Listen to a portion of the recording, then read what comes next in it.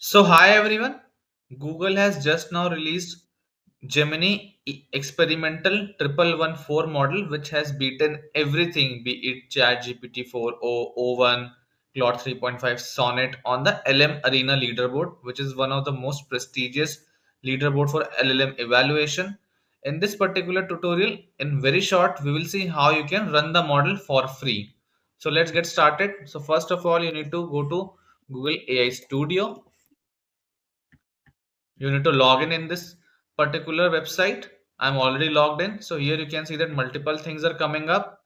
You need to go to create new prompt, and in the model you need to select Gemini experimental 1114. Here are multiple models, as you can see, provided by Google. We need to use the Gemini experimental 1114. Once done, you can play around with different prompts as well. Different parameters are present, and then we can get started.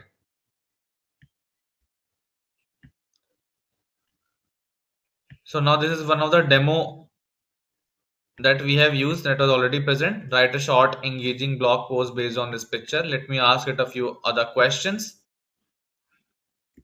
How can India be an AI leader? So now you can see that the model is fast enough as well, and the output is quite good. If we start reading it from the beginning, India has a potential to become an AI leader for a number of reasons. Strengths are given, steps to be taken, areas to focus. Pretty good. Apart from that, here you can try out other models as well. You can play around with the temperature. If you increase the temperature, the model will go more creative, but at times can hallucinate and can give you wrong outputs as well. Apart from that, you can get the codes also. So if you can see on the top right, just click on get code, and here is the entire code present, which you can open in Collab straight away. Copy and API docs are as well present.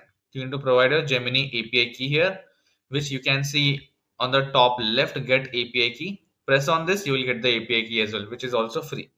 So I hope this was useful and you try out the new Gemini experimental 1114 model for free. Thank you so much.